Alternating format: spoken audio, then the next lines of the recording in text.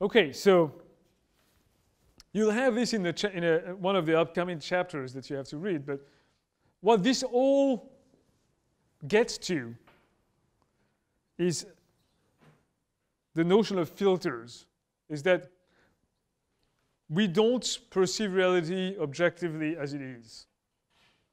I believe that's my belief. I believe there's an objective reality out there.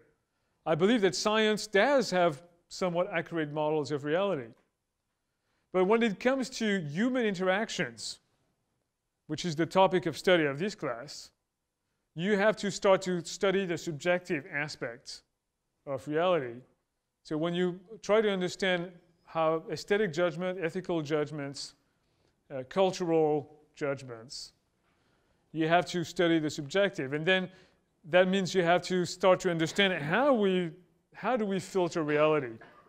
What are those filters that we apply to reality? And how are they different from one person to another? What are your filters, and how are they different from other people's filters? That's going to be a key part of what we're going to learn in this class. You will be the object of study. So you're going to devote a lot of time studying yourself, your own psychology, meaning your own filters.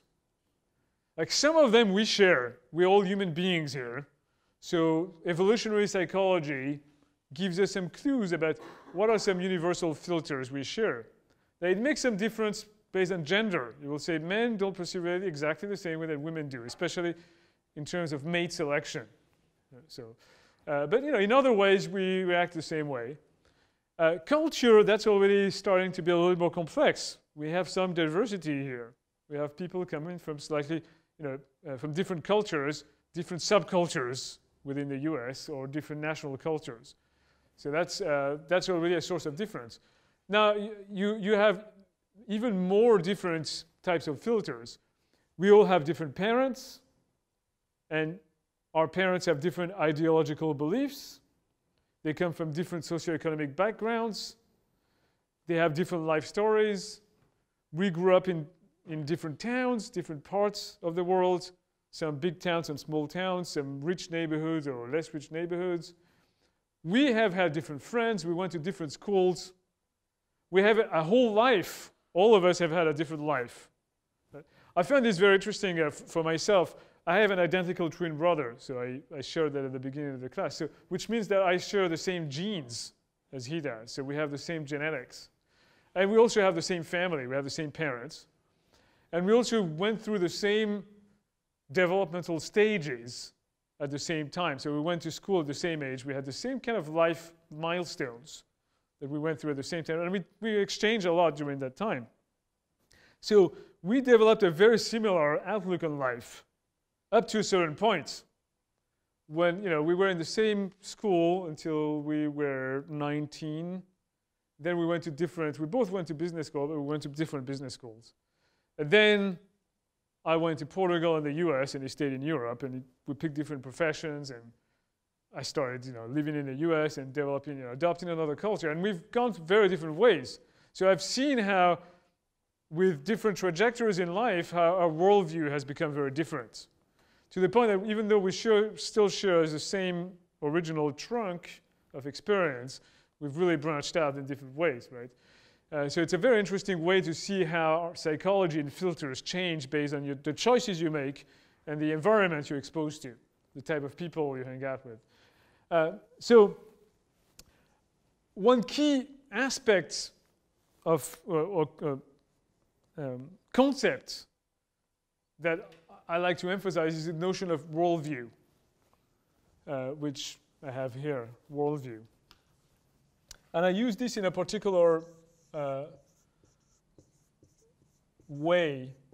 So I don't mean by your worldview your political beliefs or your ideological beliefs or your cultural beliefs.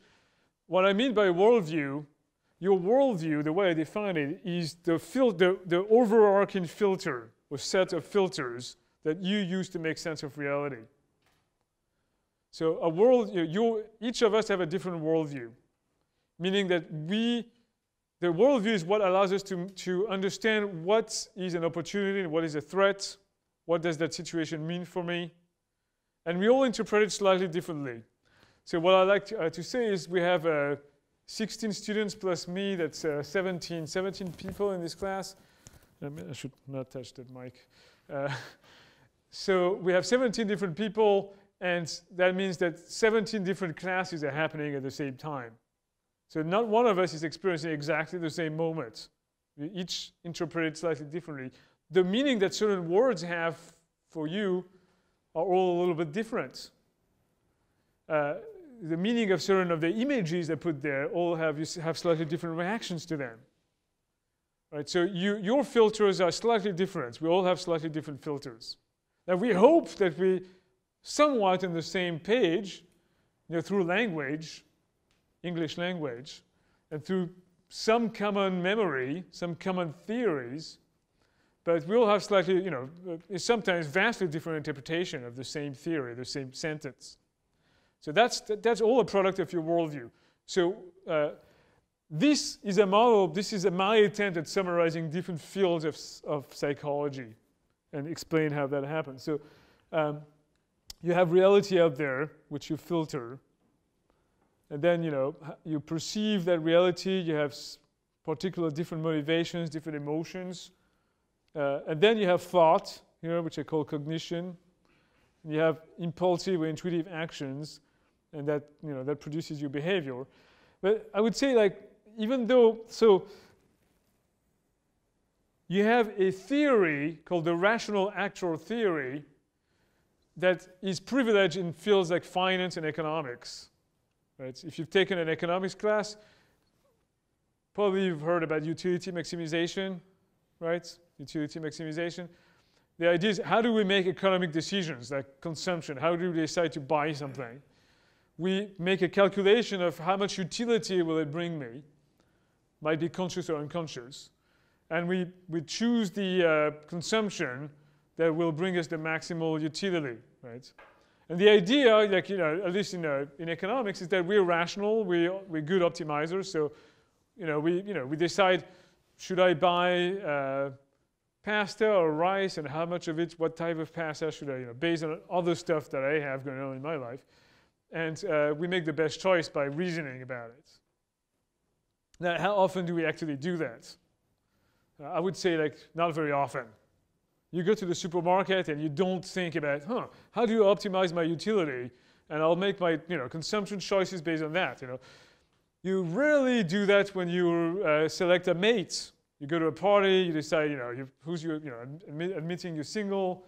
How do you decide who you're attracted to? You don't utilize, you don't maximize your. Sometimes, some of us get calculative, when it's time to get married or something. But usually, you don't, usually you just follow your attraction, your intuition, right? So,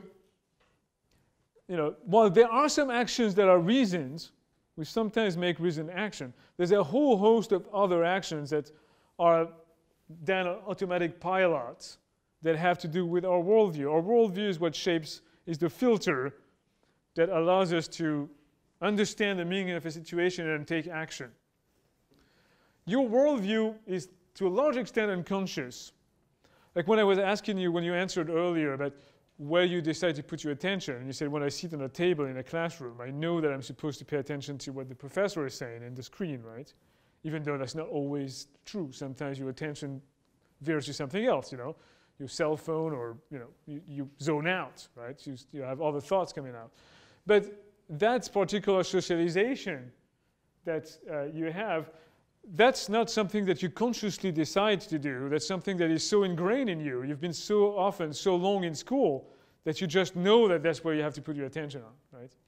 You don't think back about when I was 4 years old and I went to preschool, I got reprimanded for, zoning out, and that's why I should pay attention.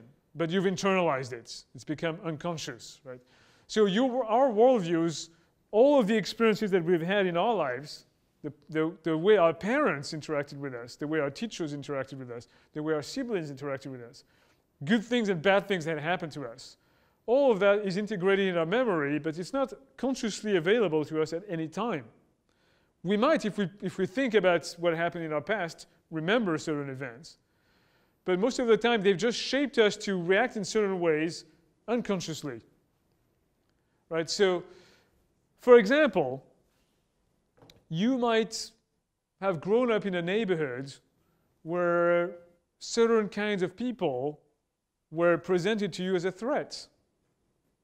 Maybe you lived in a neighborhood with gangs, for example, and you learn to recognize, maybe your parents and your friends, and your other people led you to recognize this is the particular type of a gang member, maybe certain tattoos or certain ways of, certain clothes, certain ways of handling themselves, of walking, and you immediately recognize that person and you immediately experience fear and a conditioned reaction to move away, move to the other, to avoid interaction with that person. Right? So that's an example of how of an unconscious filter that's acquired early in life.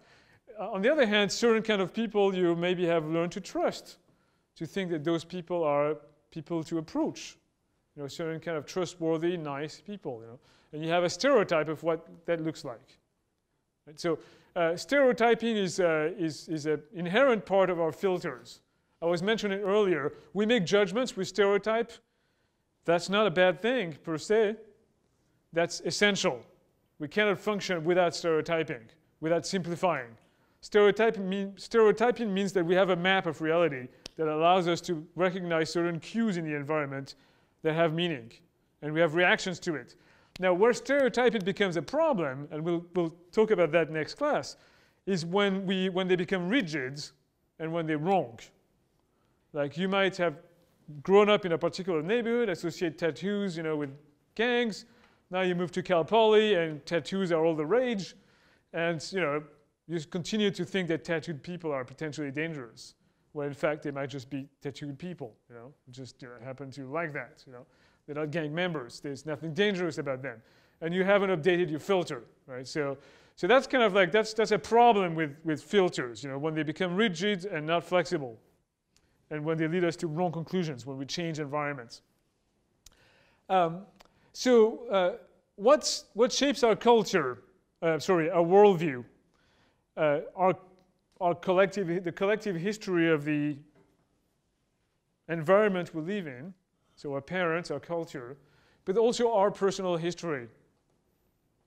So I talked about how your parents and your culture give you a lot of filters, but past that, you yourself, in your life, become your own free agents and have personal adventures that teach you certain lessons. So maybe, regardless of what your parents tell you, your parents might tell you these type of people, don't associate with them, they're bad people, right? And at school, you become friends with them and you realize, yeah, they're not at all what my parents say they are, Or this thing that my parents always told me was really dangerous is not dangerous at all. Maybe you go to a different culture and you're like, whoa, people do things that way that I thought was not the good thing to do, and here they enjoy it, you have your own experience, and you start to, based on those experiences, good things and bad things happen. So you have pleasurable experiences, growing experiences, and you change your filters based on that. And then you have unpleasant experiences or failures that lead you to alter your filters as well. So there's a mixture of personal experience and collective wisdom passed on by your culture, and those shape your filters. The more individualized you become, or the more actualized you become, the less you rely on collective filters, and the more you rely on your personal filters. Part of growing up is growing out of your family and your culture and becoming your own person. So what's interesting when you look at worldview is that even though it's a very complex set of things, it constantly evolves. It's not static. As we grow in age, our worldview evolves. And there's even a field of psychology called developmental psychology that talks about stages of development. It started with Piaget. One of the founders was Piaget, a Swiss psychologist who studied children. He studied the development of intelligence in children and found that they tend to go through different stages. So what he would do is for example, give a problem to a child and ask them to solve it, and observe how they ask them to solve it aloud, to reason aloud. And what he would find is at different ages we have different types of logic that we use. There's also another researcher called KenWilber's. I think it's, I forget if the H is here or here. I think it's here, but KenWilber's, who studied moral development and also found that we go through different stages. So for example, let me give you an example of how KenWilber's determines that. Here's a situation. Your mother is dying of a curable illness. It can be cured by a medication that's very expensive and you can't afford it. Right? There's a pharmacy in your town that you decide to break into to steal the medication to save your mother. Right? So now explain to me, why did you do that? Why is that moral? Why is that moral to steal the medicine? Right? There's level 1 logic because I can get away with it. So I wasn't caught by the police, so I can get away with it, so it's moral. Right? That's level 1. You know? The children at certain points, very young children, you know, if you put candy on the table and say, don't take the candy, and then leave the room, you know, if they steal the candy, most likely they will say, if I can get away with it, you know, that's moral. Right? That's their level of moral development. The second level is conformity. You say, I do it because anybody would do it. So what other people do is what you can get away with, right?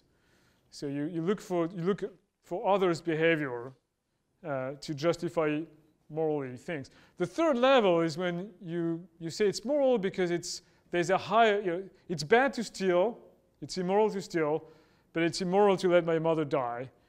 And I think that it's more important to save my mother than to not steal. So you create a hierarchy in your own mind of different ethical standards, and you decide that one is more important. You have your own hierarchy of ethical standards, and you solve. That's the third level. You're like, I know it's unethical what I did, but it's the most ethical thing you can do under the circumstances. That's post-conventional. Regardless of what if everybody said it was wrong to steal, I would still do it because I want to save my mother. That's more important. Right?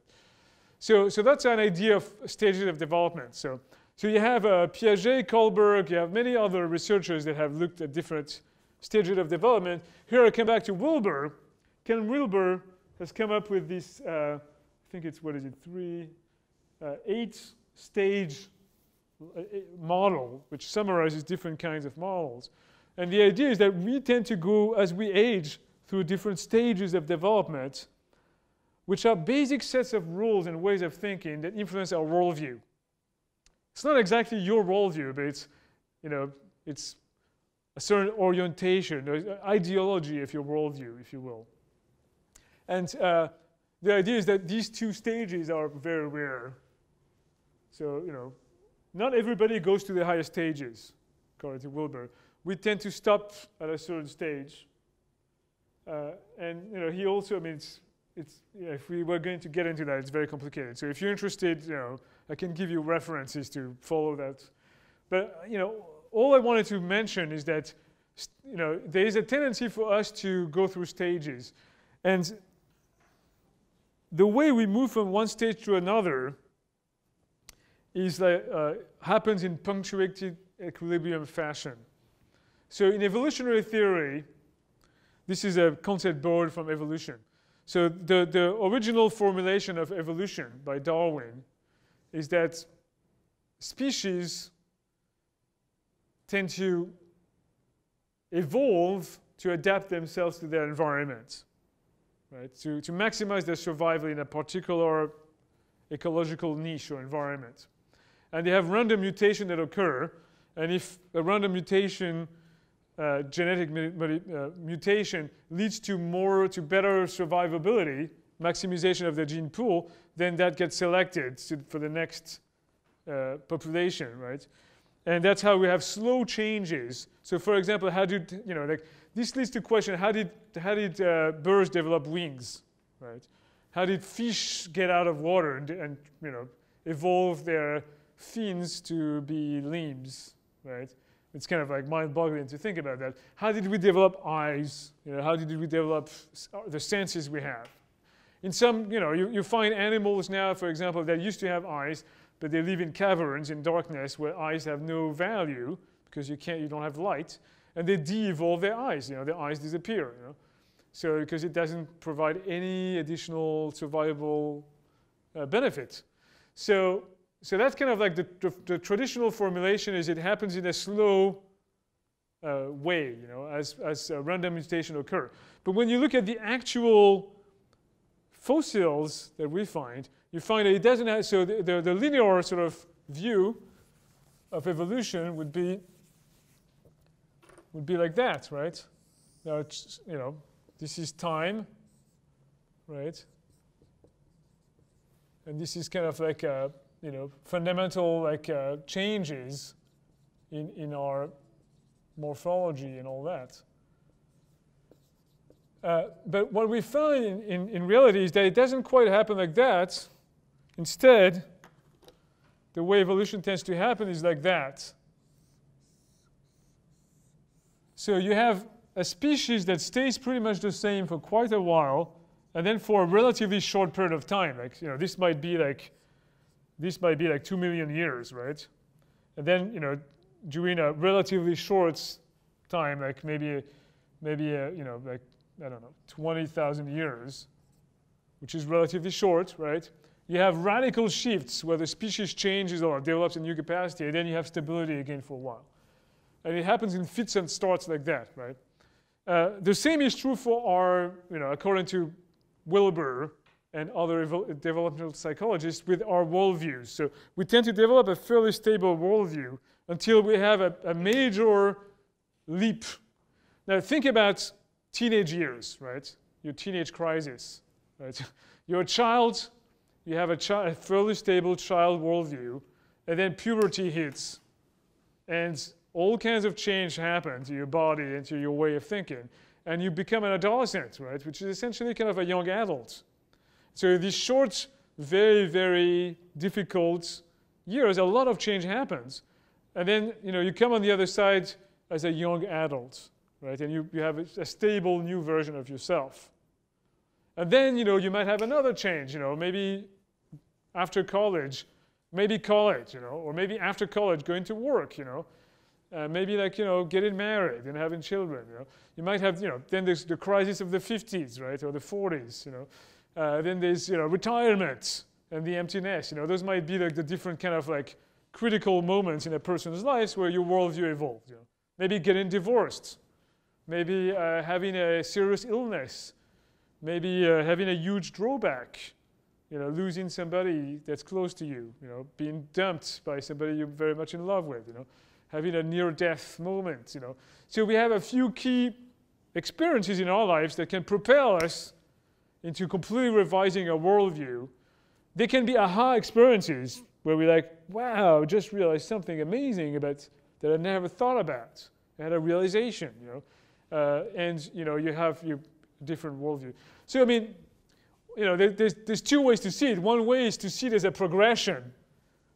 KenWilber's sees this as a progression. The idea that we become more wider in our awareness, more evolved, right?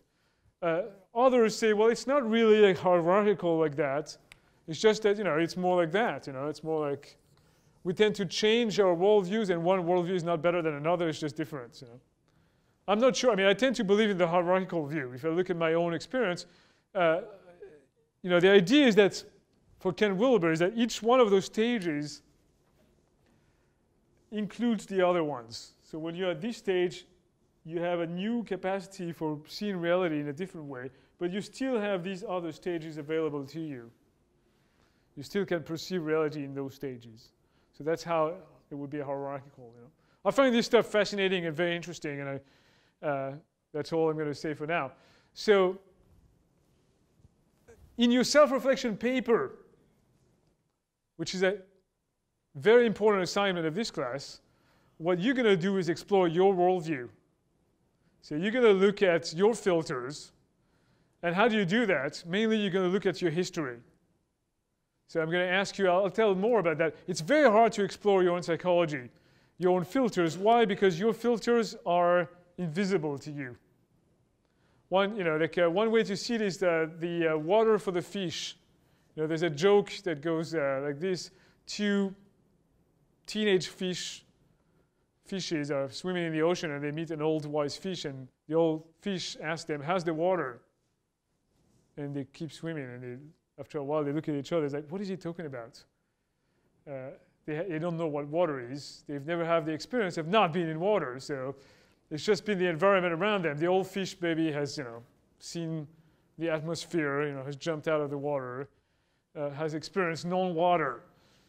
So your worldview is, for most of us, we tend to think that that our worldview is reality. We tend to mistake reality for our worldview.